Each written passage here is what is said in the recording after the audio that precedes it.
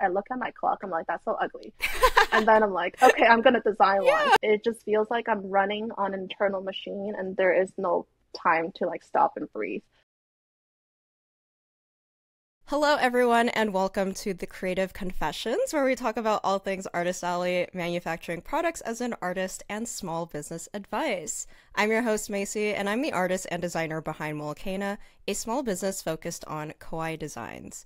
As your small business grows, you might find that working within the limited space of your home might be too much, and there's two common options you may consider looking into. One, renting out a studio space, or two, working with a fulfillment center. There is no wrong answer with either one as you figure out which will work best for you. And with this, I'm excited to welcome our next guest who has worked with a fulfillment center and warehouse environment, in addition to vending an artist alley on top of working another job. Without further ado, I'm excited to welcome Lilian, better known as Duluduludesign. Hello! Woohoo! Thank you for Hello! joining us. Very excited. This is like my Thank first you so much for international artist, having me. actually. Oh, really? Oh, I'm so honored. Oh Yeah, my God. thank you. So I'd love to start out if you could share a little bit about yourself and how you started Duluduludesign. So, hi everyone. I'm Lilian, also known as the artist behind the brand Dulu Design. I started my business back in 2019. I remember very vividly, it was July of 2019. I was walking down Anime North, which is the biggest anime convention in Toronto. I passed by Artist Alley. I saw these artists who were selling enamel pins. And at the time, I think enamel pins were like just recently introduced to like the convention scene. I was like so amazed. They had like these gachas and I played at least like 20 rounds with them. After that day, I was just like, oh my God, I really want to become an artist. If I'm such like a big shopper myself, I know the audience, I know what I'm interested in. Like I would just want to make them myself. So that's when I started going into Artist Alley or like becoming an artist right away. Like literally I got home, I messaged the artist. I'm like, hi, I'm interested in starting these. Could you like maybe give me some advice, etc.? And the next day, like I started my account, and a month later, I started my first Kickstarter. It was all very like hot-headed decisions, I would say. Yeah, when I first started, I was still a first year university student. So I was in undergrad. I had my first internship. So that summer, I was like a bit more free considering that period of time. So I had a lot more time to invest in like designing and creating. And then COVID hit, everyone just stuck home. So I had a lot more time to just invest in designing. And 5 years later, we're here. Woohoo! I'm actually curious, Yay! what's the meaning behind your shop name, or how did that originate? To be honest, there is no special meaning. I wanted it to be easily memorable. So I was thinking like, oh, maybe we could do something that sounds like a sound, like bang, boom, like something that's easy to remember. And ironically, I was listening to Blackpink's Do Do Do and I was like, oh, what about Dulu Dulu? What's really funny is that Delulu became a really big meme. Mm. Every time I vend at like cons and markets, people are like, "Oh my God, Delulu design," or they're like, "Oh my God, your business has such a catchy or like smart name." And then I'm like, yeah, sure. But the thing I'm always scared about is people search about my name on social media and they can't find me because they search Delulu design, but not Oh. Delulu designs. I mean, it's not like a very similar experience for me, but I do understand that with having kind of like a made up name as a shop name, because if I didn't have somewhat of like a social media following, I don't know if people would remember Mualcaina because it's so made up compared Mm, to other people who might have drawings by so and so or something studio and it's like a regular something that isn't made up. But having a made up shop name, like unless you have a social media following, it's kind of hard to stand out because it's not something that comes to mind for a lot of people. But I do like how yours yeah. also has that kind of alliteration with like the D. Do you currently do art full time or is it a part time situation? Yeah, I do art part-time, which might be surprising to a lot of people because they see me doing so much and they're like, this is not your full-time job. I'm like, nope. I just graduated last year. I'm now on my first full-time job, UX UI designer at Mm. a tech company. For those of you who might not know what UX UI is, we also call it product design. We design interfaces for online products or like softwares. I would say my business actually inspired me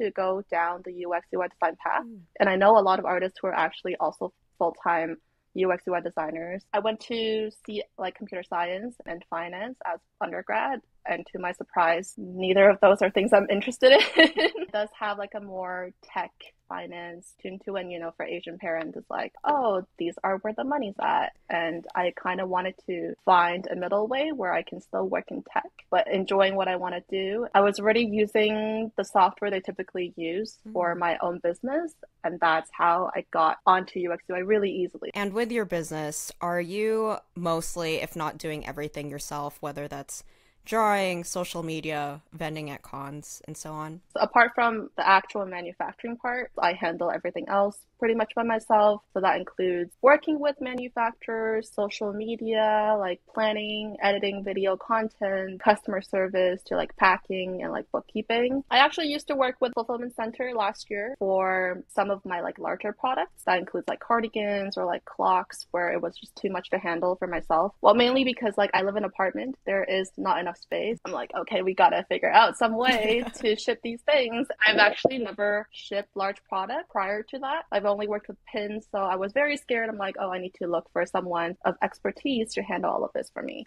But then I ended my contract with them due to some hiccups and fiascos. So now I handle all the shipping and storage of large products by myself as well. That's perfect that you brought that up. And I do want to ask a few more questions with how you balance your business and on top of a full-time job. And as you mentioned, you used to work with a fulfillment center that would store your inventory and process your online orders. And not too long ago, you went back to fulfilling orders yourself with your own workspace. I know you brought up some hiccups, but what really prompted that switch? Honestly, there were so many red flags. I was just scared to switch immediately. Some examples of the hiccups I encountered was, first, they kept raising price. So it went from $250 flat storage fee to $600 at one point. So last summer when I was on vacation, they messaged me. They're like, oh, we're raising storage fees. It's going to be $600 now. God. And at that point, I'm on vacation. Like, I can't do anything. I'm like, oh, I'm going to stop it and fly all the way back to Canada to like switch warehouse. And then the second month, they messaged me again telling me they're doubling it to $1,300. 1,300. I'm like, what the heck? And they're like, oh yeah, we're expanding our business and accepting a lot of like the bigger clients now, and because you don't really qualify the minimum order quantity, the flat fee we're going to charge you for storage. I think it's at that point I was like, okay, this is it. Like, I can't continue. There were a lot of other red flags. They are a local warehouse I looked for when I first found them. They advertised to me as being like no hidden fee, targeted for smaller businesses locally who don't have a huge quantity of orders. So that's what I'm like, okay, I'm on, like, because of most of the other warehouses I've talked to, they don't think I'm a valuable customer because I don't have a lot of orders. I'm like, okay, I'm going to work with you guys. But as they grew, they increased the cost, but the actual quality of work is not increasing. I visit their warehouse from time to time, and it's just a huge mess. I see empty boxes stacked up like diagonally in the air. I see like wrappings everywhere, and whenever I would try to find my own stock, I can't find it. They don't have an inventory tracking system, Oh my God. which is really annoying. Yeah. Like, it's crazy. They don't really do quality checking. I had to beg them for quality check. So for my clocks, which was a huge problem, like I had these tulip clocks designed, they were shipped, and then turns out more than half of them actually don't qualify as like the perfect grades. Like, they're all slightly defected. So I had to go in person to do all the quality checking myself. I begged them to do quality check prior to shipping each order. Like, that would be much easier. But they're like, oh, we don't do that here. You should have hired some quality checking on Alibaba to do that. I'm like, I can pay you to do it. Just do I know. it. Basically, the owner was like, oh, here are 2 workers who can help you with quality checking. And we spent like a day quality checking like a quarter of the stock. A lot of my customers replied to me saying, oh, they got the wrong order, the quality of their product is not up to bar, and I have to go back to the fulfillment center, message them what's going on, and then there's like a slower rate to respond, and that frustrates me. Like, I'm like standing in fire right now, and you're just casually replying to me like 2 days later telling me, hey, what's up? I'm like, I can't handle this. I'm taking over everything by myself. No, Yeah. I can't imagine how frustrating that is, because you're trusting them to do everything that you're paying them to do. Like, it's not like something that you can just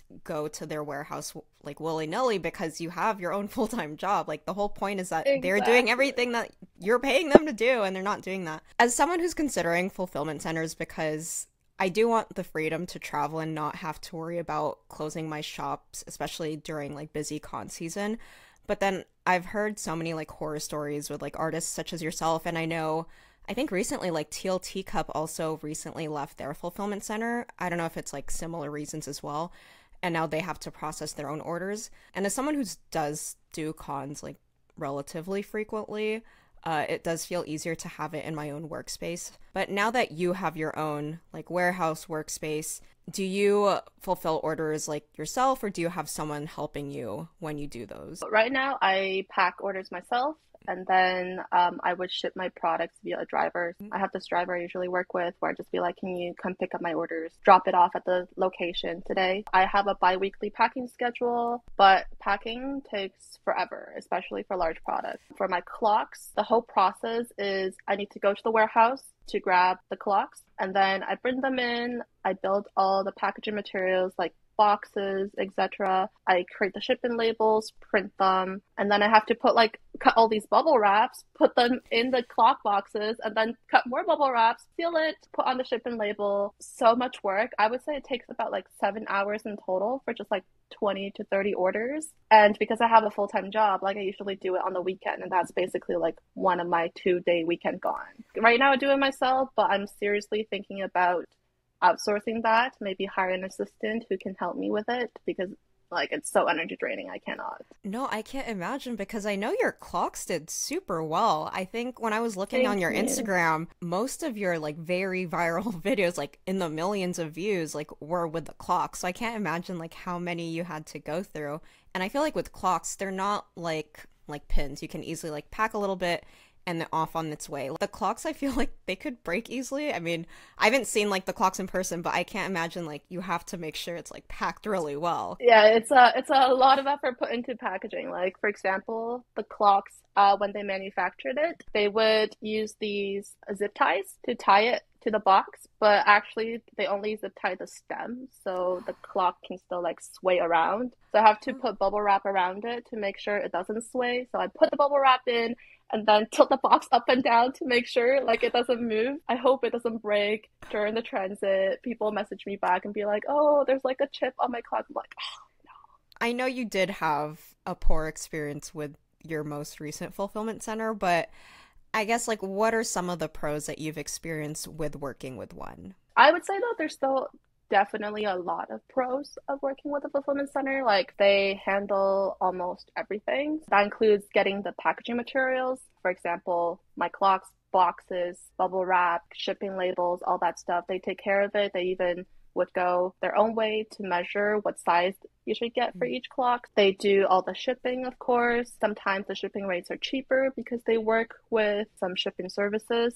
And because there's so much bulk orders, they get cheaper shipping rates, especially for like Europe and like Asia. And I would say it's really fast shipping handling. They can get orders out within 1 to 2 business days. And for Kickstarters, I remember like I had about 500-ish orders for my clocks, and they were able to ship all of it within 3 days. Like that would take me Really? Oh, yeah, wow. 3 days. Because they have a lot of workers who are just dedicated to working on packaging. So like it gets out so fast, like 3 days. Yeah. If I were to do it myself, it would take me at least a month. Yeah.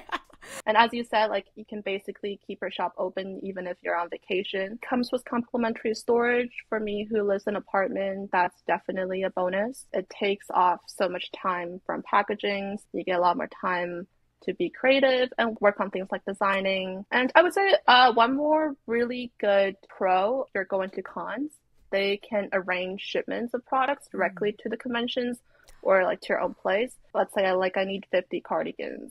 And if I have the products myself, I will have to go down to like wrap them by myself, but they can just like pack everything in one go and ship it to you. And how far in advance do you need to let them know that you need it for like a specific convention? My fulfillment warehouse was local. Sometimes I just go in by myself, like the day of. I'm like, hi, can I just come in today to grab some stuff? And they'll just be like, yeah, sure, anytime. Usually 1 or 2 days. Okay. Like Oh, it's wow. really fast. And I know you brought up some of the issues with your recent fulfillment center. I guess like overall, like what are some of the cons of working with a fulfillment center? With everything handled by everyone else, you also get less control on a lot of the things. For example, quality control, you would either have to go in by yourself or somehow work with the fulfillment center to figure out like a quality checking procedure. And that's definitely going to be additional costs. I guess also like trust issues. They're just there to pack their orders. They might not be as careful in the quality control procedures. Yeah, there's less flexibility in personalized orders. Like sometimes if you want to add a freebie, it's additional cost. If you want to include like a special birthday message or like customers have some requests in their orders, it's really hard to just personalize your orders or communicate that one specific requirement to the warehouse. I think the hugest con is the cost. Like it's really rare to find very affordable warehouses that takes up smaller quantities of orders. Like if you're a really big business, I think there's a lot of options out there. But if you're like smaller businesses like you and I, we can't have like 300 plus or like thousands of orders every month consistently, like just from online. Like that would be considered like a bigger scale business in general. Yeah. But that's what they expect from you. So most of the business I talked to, they rejected me for having too little orders, or they would show me these insane like flat fees, thousands of dollars a month. Like I don't even earn that much from my shop. How would I be able to pay you off to do that, right? Sometimes it's like the base fee doesn't look that high, but it's the additional fees that like really hurts. So most of the time what fulfillment centers do is they charge a base storage fee, whether by per pallet or per shelf. So if you have multiple boxes, it might fit on a pallet and they could charge you like a couple $100s a month. And then for every single order, you would pay a base fee per order, like let's say $2 to $3. But then every additional item you put in the order, additional $2 for every additional item you add. Like it's not that big of a cost if you have higher valued items. For me, it's like the cardigans or clocks.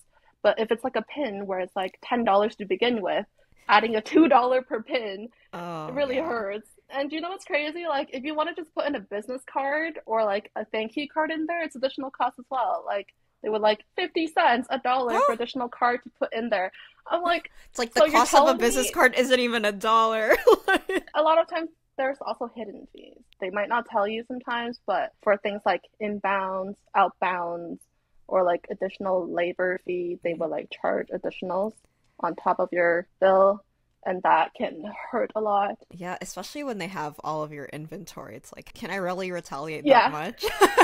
But I do want to share that Mualcaina is finally on Patreon. If you're not familiar with Patreon, it is a subscription service where you can support creators in exchange for additional exclusive content. In my case, if you want even more artist alley advice, sneak peeks of upcoming products, and more, you can get all of that on Patreon. So if you want more exclusive content or you just want to support this channel, feel free to check out my Patreon. It is down below in the description box. Now, like with that experience, would you ever go back to working with a fulfillment center?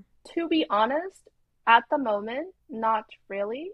But I also see a huge problem in handling everything myself. It's definitely not sustainable in the long run. It takes too much time, too much effort, no work-life balance for me, essentially, no time to create. A solution I am looking into right now is actually hiring assistants locally who can maybe go into the warehouse I rented and handle the shipping for me. I think that gives me more control and is essentially cheaper in the long run. Yeah, like my self-storage warehouse right now is probably like $400 a month for storage. How many square feet, actually? Or not square feet. How is it in Canada?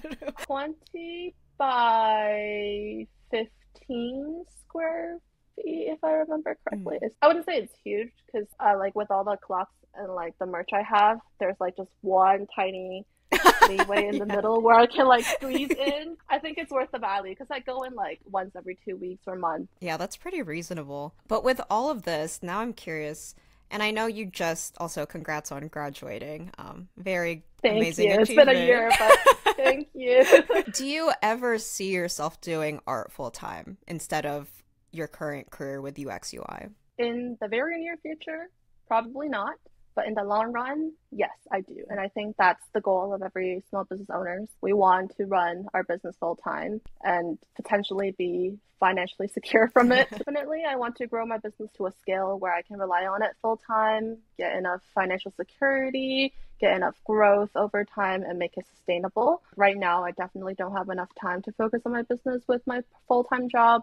I have so many ideas in my queue, but then I have a ton of other logistic issues on my to-do list. But right now, I also see the skill I learned from my full-time being very valuable for my business and for my personal growth in general. So that's why I don't want to jump straight into my business. Right now, my biggest problem is more so how to outsource and spend more time in doing the more valuable tasks like creating and growing my business rather than like logistics and repetitive labor that can be replaced easily. Apart from that, though, there's also a lot of problems, personal insecurities about running only on business. Like right now, it's just a hobby. I'm like, my full-time job is my income, money earned from my business is called the fun money. Like that's where I can squander the money on buying things I want without thinking much about it. But once it becomes full time, I feel like there's going to be a lot more pressure, and sometimes I feel like that pressure is going to hurt the creativity. I'm scared about that. My business is kind of like my hobby on the side. If I'm feeling tired, I actually can work on it. I can work on designing, and I can feel really free and happy about it. I don't know if it will be the same if it becomes a full-time job. Finance-wise, it's always scary to think about how much you will earn from your business, especially when it's like self-employment. It's inconsistent and, it flows with the economy. If the economy is down, artist alleys don't perform as well, which I can tell from this year. And lastly, growing up in an Asian family, there's that pressure or that stigma where art can only be a hobby but can't be full-time. I'm constantly trying to fight myself thinking that's wrong. Like when I first started my business, my grandparents who I grew up with were very against it. They're like, why are you spending your time in these arts? You should work on building your skills for finding a job, blah, blah, blah. But once I showed them how much I earned, they shut up and they're like, good job. But then they're still like, oh, this is a good to have. The money you earn from your business is a good add-on to your financial security, but they don't see it as going in the long run and relying on it completely. I ask because I'm also not opposed to, I do this full time, but if I did a corporate job, I'm not opposed to artists having a corporate or just full-time job and then doing this on the side because, yes, there is that job security. Obviously it's not 100% secure, but it's a little bit more secure versus doing this full-time because it's based on the economy. Are people even willing to buy your work? And then do you even get into anime cons?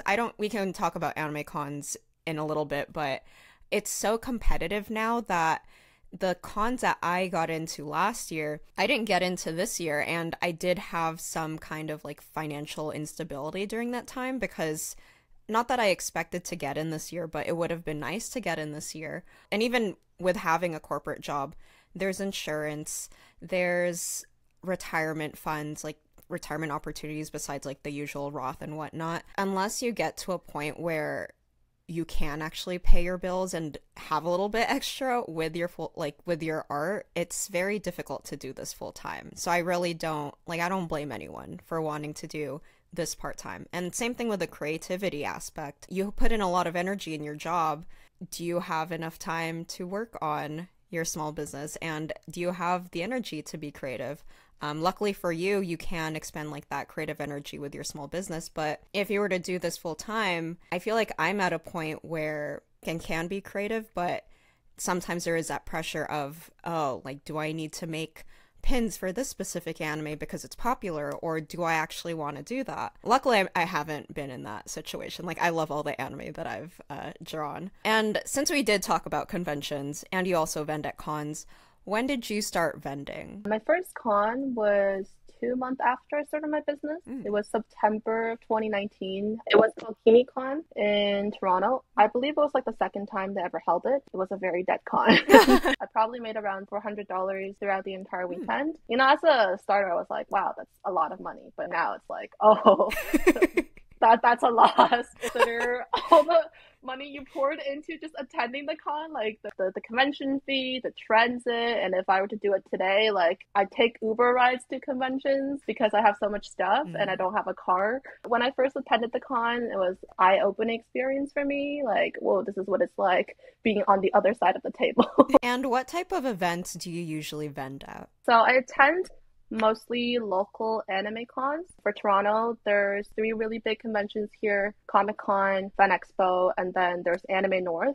which is more like anime targeted. Occasionally, I would attend local markets. I think I really started exploring opportunities in local markets like since 2022. But I'm like becoming more selective about what type of local events to attend. I usually attend the ones that focus on like AAPI or more pop culture or like more hippie, trendy markets with a lot of young adults. So I would attend markets in universities hosted by clubs because, you know, a lot of students, a lot of young people, and occasionally like maybe Japanese themed markets. There's also markets here held by local artists in Toronto. There's this one called Tomo Arts Market, which is hosted by the artist Mugo Bunny.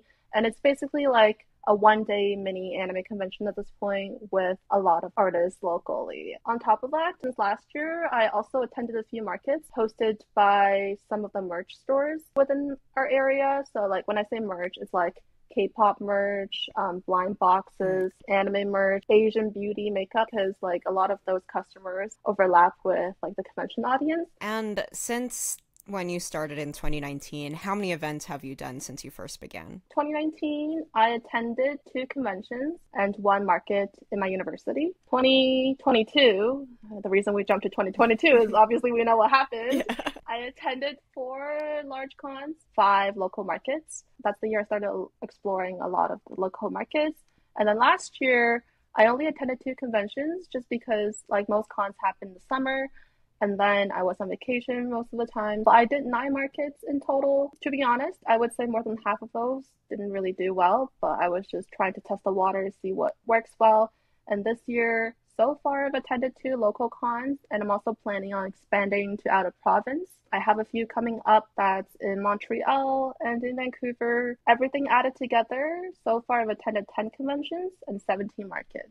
So as someone who is based in the United States and more specifically Los Angeles, we have quite a lot of cons and smaller anime-specific events in the area. And as you're based in Toronto, Canada, I have heard of several big Canadian cons, as you mentioned, Anime North. Would you say that there is a pretty good number of cons or events for artists who are wanting to get into Artist Alley in your area? I would say for Toronto, there's a decent amount of conventions, especially for artists who are starting, and a lot of markets actually. Apart from the ones I said, there's Pin and Patch Show. We also have a couple of markets held by the art schools here. There's one called like Mutual Art Fest, OCAD, and we have like a lot of hippie markets. So I would say if you want to just start, there's a lot of opportunities. But the competition overall across Canada is just really rough. If you're like out of province in Vancouver or Montreal, like there's a few less cons in general and markets. So a lot of those people also try to come to Toronto. And like us, a lot of the Toronto people also try to go to those provinces. And there's so many new rising artists since COVID, including myself. I know for Anime North, which is the biggest anime convention of Canada. So they've adapted a lottery approach to their Artist Alley. Fortunately, I was not in Artist Alley. They have another term called Pro Plaza, which is for artists who are selling purely original art. Like that's first come, first serve. And even that, the competition is really rough. I was talking to other artists who signed up. They were rejected even though they handed it in like 3 minutes after it opened. It was really rough. And then for the people who are entering the lottery, apparently the entire Anime North website broke down because of how many people were swarming in to apply. Not just the sign-up sheet. Like we have a Discord chat for all the Canadian artists, and they're all just like so confused about what's happening because all of them were like, oh my God, did I apply? Did I apply? Did you apply? But nobody could figure out what's happening. Like, and then we're talking to the organizers and they're like, oh, there's so many people swarming in. Like, we thought there was like a DDoS attack. I'm like, oh my God. Like that happened. It was like really, really rough. So yeah, every year the competition is just so wild. For things like Comic-Con or Fan Expo, they have like rollover. So if you did last year, you can just rebook. That's relatively easy for people who attended. But then for new artists, it also means there's like less chance, like you have to sign up the moment it opens basically. Yeah, but for things like Anime North, where it's like pure lottery system, it's just purely by luck. For a lot of artists, it's like the biggest con where like they earn the most within the country, and not doing it is a huge loss. But now I'm curious, how do you manage vending at conventions while you have your full-time job? That's a great question, and the answer is simply no, I don't.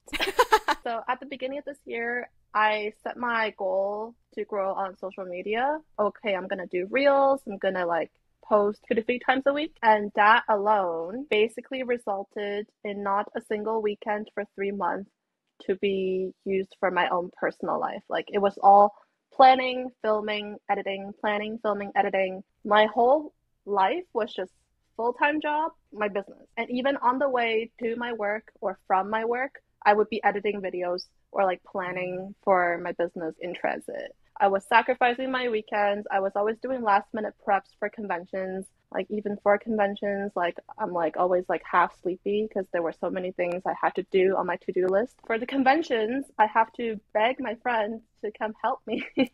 Like for the conventions, especially for the big ones, you cannot do it by Oh, yourself. Like it's no. very chaotic. For markets, maybe for big conventions, I cannot. In school, like my friends are more free because like when I was free, they were also free. But once everybody started working, like I literally have to beg them to come help me because it's their personal time as well. Actually, my best friend, who is also my roommate, invited her whole gang of friends from Ottawa to come help me at a convention last year. Oh, Like we had like 5 people staying in my place and just like rotating and helping me at the con. It was so fun. In essence, I don't balance between working for my full time and selling at cons. I started to realize it was a big problem. If you have noticed, I haven't really posted any videos since like April because I was really like burnt out. I'm like, this is not good for my health. It's not good for my work-life balance. Everything feels like it's a burden rather than something that's like enjoyable. Like I see the numbers going up, but at the same time, I'm very fearful of it going down the moment I stop. Or like I'm always thinking about, okay, what's next? What's next? It just feels like I'm running on an internal machine and there is no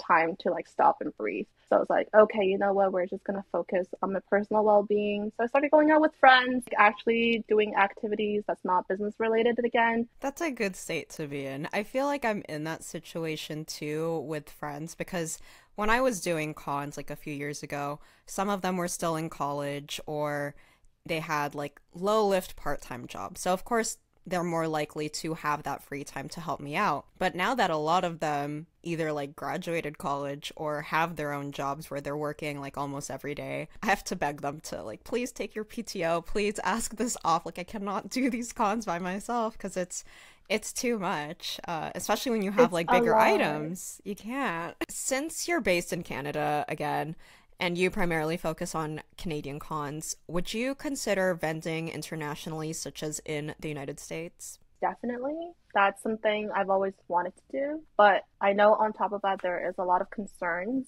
as to how I can do it. So my biggest concern right now is how to ship my products all the way to the States because I have so many large products. I know other artists can maybe just bring like 1 or 2 suitcases, but I probably have to ship like 6, 7 boxes ahead. Like who's gonna handle receiving the shipments? How am I gonna get them to the convention? Like that's all problems to me. And of course, like there's concern about travel costs. Probably have to fly, book hotels. I haven't really done any out of province cons right now. All of them are locals. There is no hotel cost so far. There is no flights. Maximum is like Uber rides, 2 Uber XL rides, Airbnb or a hotel, like that's a couple hundreds a night. And if I have a helper, I also need to book their flights, book their accommodations. Like I've asked around other artists who do US cons and they tell me it's a problem when it comes to like payment Mm-hmm. handling. If you're not like a dual citizen, you will need basically like either someone to handle the payment for you who is a US citizen or like you handle by cash or Square payments. Did you know that Canadian Square and US Square, like they're the same device, but they don't work with each other? Like you can't use Oh, US Square in Canada and you can't use Canadian Square in US. no, I Like didn't know it was that. so mind blowing to me. Apparently not. To Oh, use the US Square, you need a US bank account linked to it. And obviously, like as a oh, Canadian, I don't have a US bank account, so that's like a problem over there as well. And then dang. I think the biggest issue for everyone is just how to legally sell in the States. I know most artists I worked with, like they tell me they're either like dual citizen or they have like family over Mm-hmm. there or they just ship their products over and then just, fly there as if they're attending conventions. I've also heard horror stories about people who's attempted to cross the border. They got caught by border security and they're like, so what are you doing? They're like, I'm selling at conventions. Well, do you have a legal visa or like permit to sell? And that's when they're like, and then their Nexus card got cut on the spot all their merch got confiscated and they got basically told to go back immediately. So like I definitely want to figure out a way to legally sell in the States and never get banned from entering the country. I heard there's a lot of obstacles. You have to apply for proper visa. It's pretty hard in general. I definitely want to sell in the States. I think if I can find someone who can handle the visa or like properly guide me, or I know sometimes there's also proxies who can figure out all the handling, like that would be very ideal. Yeah, there's so many conventions in the States. I see a lot of my friends going to Anime Expo. I'm like, oh, such FOMO, you know? Everyone's gonna be there. No, I feel that. I actually want, probably in a future pod episode, I don't know when, but I would love to interview, I feel like most of them tend to be from Canada, but like a Canadian artist who does vend in the US and like to kind of talk about like that process, because I have heard of some of those issues. I didn't know about the Square Reader thing. That's terrifying. But yeah, I hear like a lot of Canadian artists like the US cons, like as long as like it's the major ones like Fanime, Anime Expo, Anime New York, just because like the conversion rate is like really good. Yeah. So hopefully you get to do a US con soon, maybe in like the following year or so. Hopefully I'll see you at Anime Expo next year. That is the goal. Now we are moving on to our speed round, slash miscellaneous round. What's a common myth surrounding product manufacturing? Actually, I don't know if it's an assumption, but it's an assumption I had when I went in. It's simple, like you just send in the design and you let go. Like there's not much to do until you realize there's so many things you have to consider, especially for 3D products. For stickers or like enamel pins, I would say the procedure is more standardized and like straightforward. It's essentially printed products, very simple. You send in the design, you send in the color, you tell them like the make, and then there's a lot of resources out there to how to do it. But for other items like bags, apparels, or like clocks, there is so much going on behind the sampling process. It's more like this material doesn't work out the way you want. That material doesn't come in the color that we want. We have to buy additional fabric. This quality is not of par. Like there's a lot of pivoting where you just have to be like, okay, this doesn't work. How do we work around it? And the sample could take forever. For pins and stickers, probably like 1 week, 2 weeks. For pins, a month. You can get them done. For sampling, for like plushies, bags, or even clocks, it can go up to a year and you might still not satisfied with the results. And it's not that every single manufacturer you work with, you will be satisfied. Sometimes like you might be working on a sample for a whole year and it just doesn't turn out the way you want. Like it might just be a discarded piece of work. There's always that sunk cost, and I hope people know like there's a lot of effort being put behind it, and good things take time. Yeah, you have to put in a lot of effort to get that good result. This applies mostly with like apparel or bags, and I feel like with some aspects too, but you can also ask if your manufacturer can ship you like swatches. I did ask, oh, like, can she send me like the swatches? So I have like fall leather swatches of like the Ida bags, and then she also sent me like swatches of like the different, because they also do plushies, so like the different plushie like fabrics, so I can see like, oh, like I want this color. And it's nice seeing it in person because photos are not always reliable. That's also why sometimes I ask like, oh, can you take a photo of the bag or like the sample in outdoor light, because it's a little bit more accurate. But then you also have to consider like, oh, what is the color temperature on your desktop? Like maybe you have to adjust that. And having the fabric sample, you're able to see it in person under your own daylight. And I feel like that's a lot easier. Manufacturers too, because they are not frustrated with you changing your mind because it's like not the right brown. Obviously, this is from personal experience. There's just so much hassle working with manufacturers because I grew up in China. I speak Chinese. I can type in Chinese. And do you think language is not a barrier because we speak the same language? But no, it's a huge barrier. We're speaking the same language, but they don't get what you mean. And a lot of times that causes additional hiccups, like the design does not turn out the way you want. And they're like, that's what you said. I'm like, no, that's not what I said. And I have receipts, and they're like, oh, but we thought that's what you said. It just goes in loops. Another problem in general that I've noticed is quality control. Don't ever believe in manufacturers when they tell you we have in-house quality checking.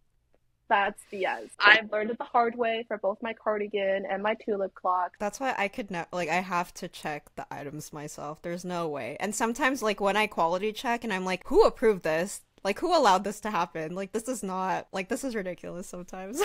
What's your favorite event you vended at and why? For me, it's Fan Expo, just because it's the biggest convention in Toronto. It's a 4-day con compared to all the other ones. There's a lot more artists because the Artist Alley is so big. There's 2 venues.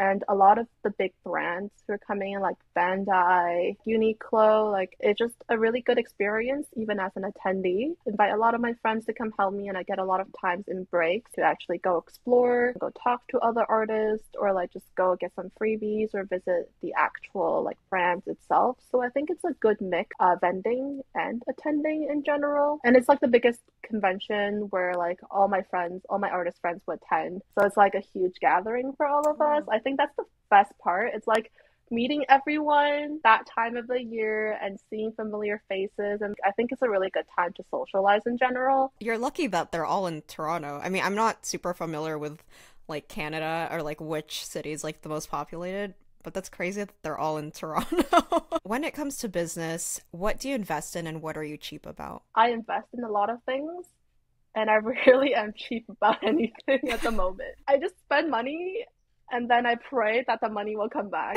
Like I'm not very yeah, I'm not a very good planner. Like I'm just like, maybe this will be helpful. Who knows? I'll buy it. It's not that much money, and then I just buy it. One investment I had, not so helpful so far, personally, is the Cricut sticker cutter. Like I used it fairly amount of time at the beginning when I first started because everybody was saying how cost effective it is to print stickers by yourself. You get more flexibility, you can test out things, but I still can't figure out how to print the stickers with the same quality as if like I ordered them outside. Like they have like that really nice finish. I think you have to buy additional like laminate on top or That's something. what I've heard. It's just so much effort, like ordering the materials, cutting everything yourself. And then my Cricut like broke down a couple of times. I'm pretty sure it's already broken at this point. Like the calibration was definitely messed up. Yeah, and now I just use local print shops who produce really fantastic stickers at like a relatively affordable price. But I also feel you on, I think sometimes I like to spend a lot on product samples. It's like, am I even going to sell it? I don't know. But that's what a credit card is for, and upcoming conventions. It's like, obviously, like, spend reasonably if you have a credit card, but also like, okay, I have these cons lined up. I'm gonna get the money back, so it's okay. That's what I think. Oh my God. Literally, like every time you're about to spend something and there's like an inner thought who's like, is this worth it? And you're gonna be like, I'll make back this money in no time. Like at conventions, like convention is next month, you know, this is just like a fraction of the money I will earn. Let's spend it. And I think that's how like money build up. Like at the end of the year when I do bookkeeping and look through things, I'm like, oh, there's a lot of money. Yeah. Yeah, I definitely spent a lot of money on samples last year. Like I was probably at one point working with 10 different manufacturers, each on a different types of sampling. Oh, dang. And then at the end of the day, I probably like continue with one of them. So like I still have conversation that ended in January 2023 where the manufacturer replied to me and be like, so what do you think of this sample? I know. And then whenever they ask that question, I'm just like, this will take some time for me to think through. So I'm going to reply when I have a detailed list of how to improve it. Or sometimes I'm just like, I don't know how to improve it, so I just leave them on red. And then now I'm like, okay, now I can't go back and be like, this is what I think because it's so late. So that money's just gone. No, me, because this is a sample. Like this hat, it's like my Maneki Neko.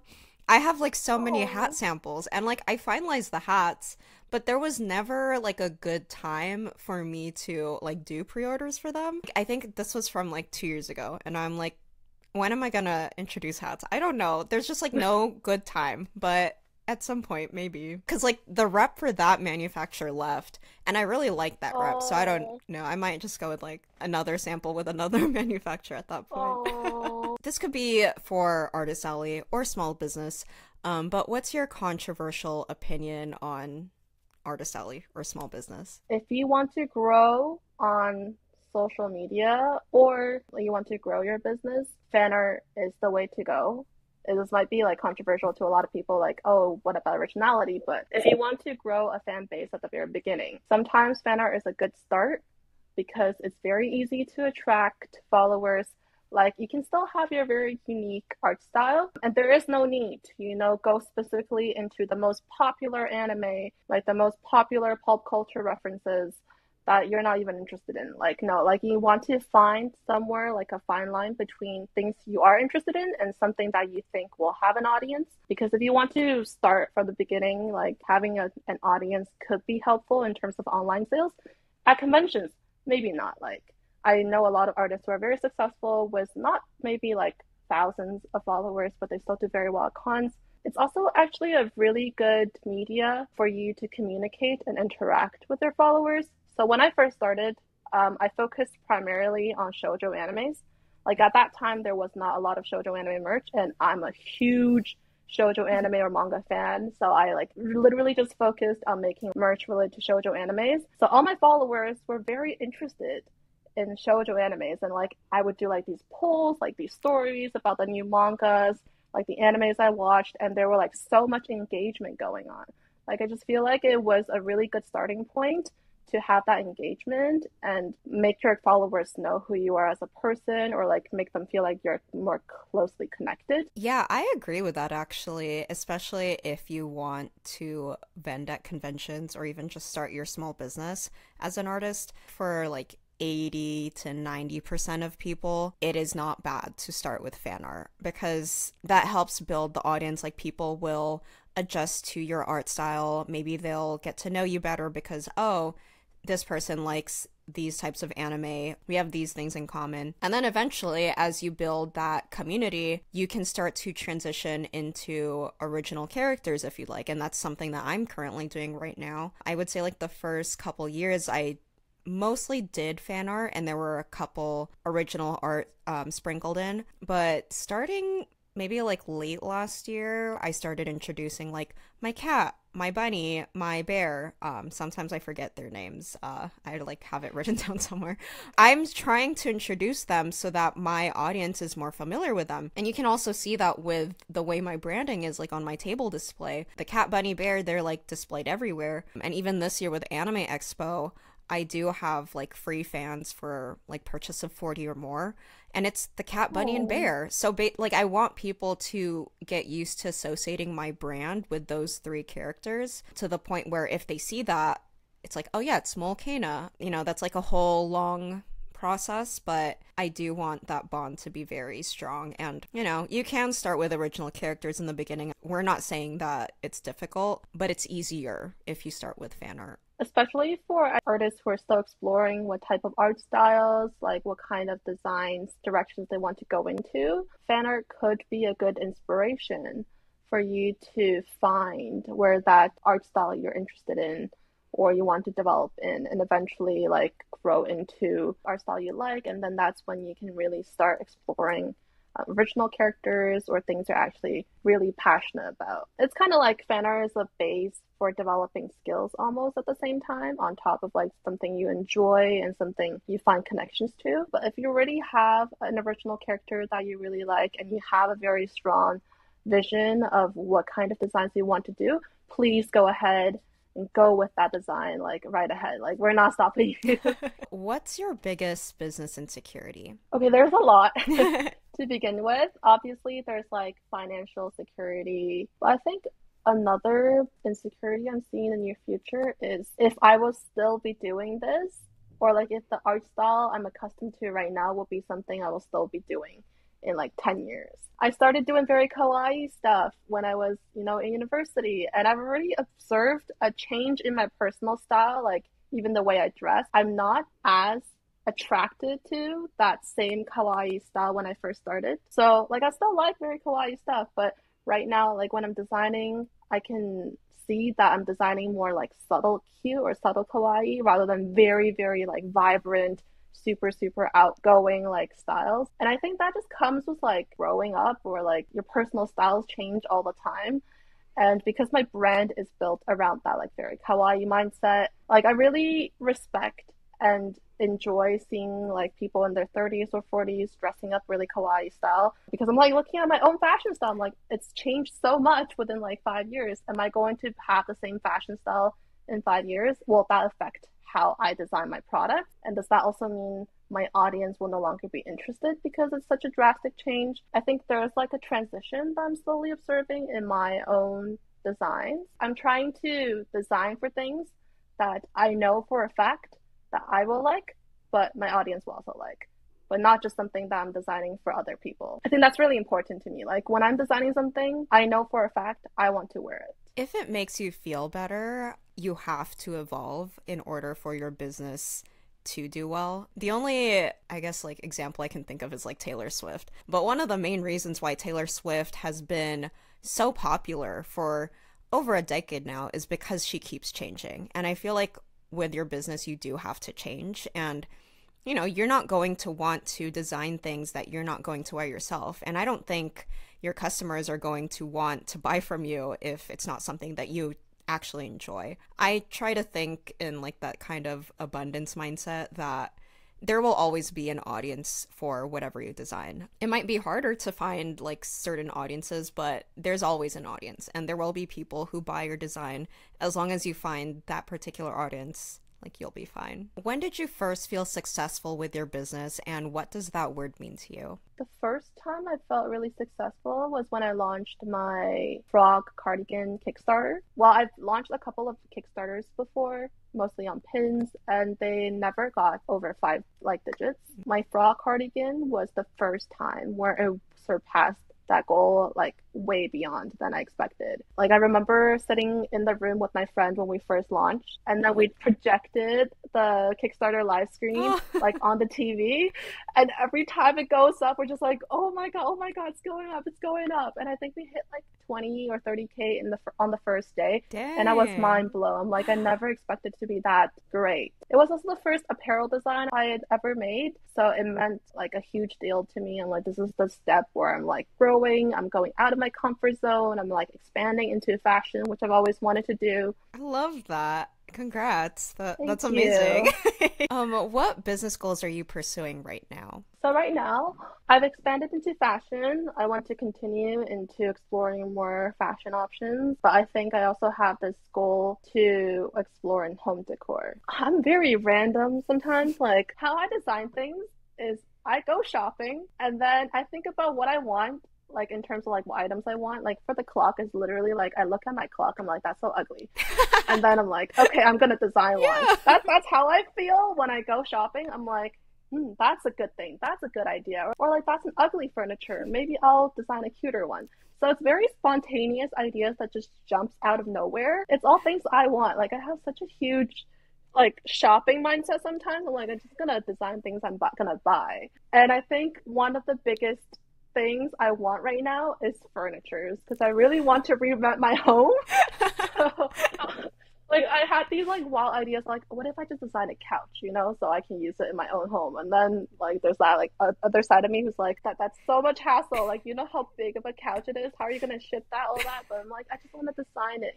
I don't know if it's ever gonna be achieved, but I'm just gonna put it down and hope for the best. I've already started with like home decor. I feel like since you already got an audience who can expect like home decor and furniture from you because like clearly your clock sits super well. I feel like it's not that big of a pivot if you go in that direction because it's like, oh, she's probably gonna have more home decor items.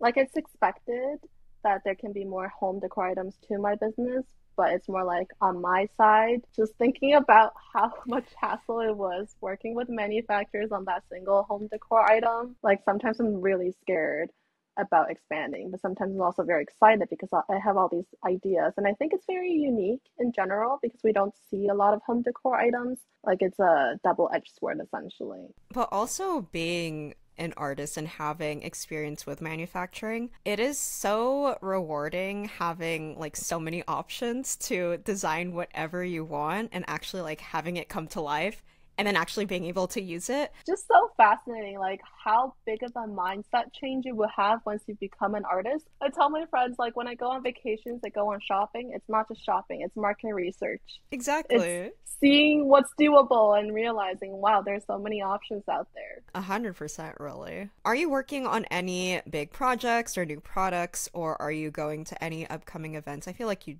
kind of mentioned it, but some that you'd like to share. Right now, I'm working on my first plushies featuring the fruit characters. I'm still working with the manufacturers on sampling, but I think they're almost there. Apart from that, I do have a lot of apparel designs in queue that I want to like sample really soon. I think a lot of them are already on my Instagram, like the fruit cardigan series, the duck bag, the tulip bags, all that stuff. Like it's all things I have a very big passion and urge to make as soon as possible. And it's just working with manufacturers and sampling. Like I just need to take that step and we'll get there. Very fair. It is such an honor to have you, Lilian, on the podcast. Thank you so much for joining us.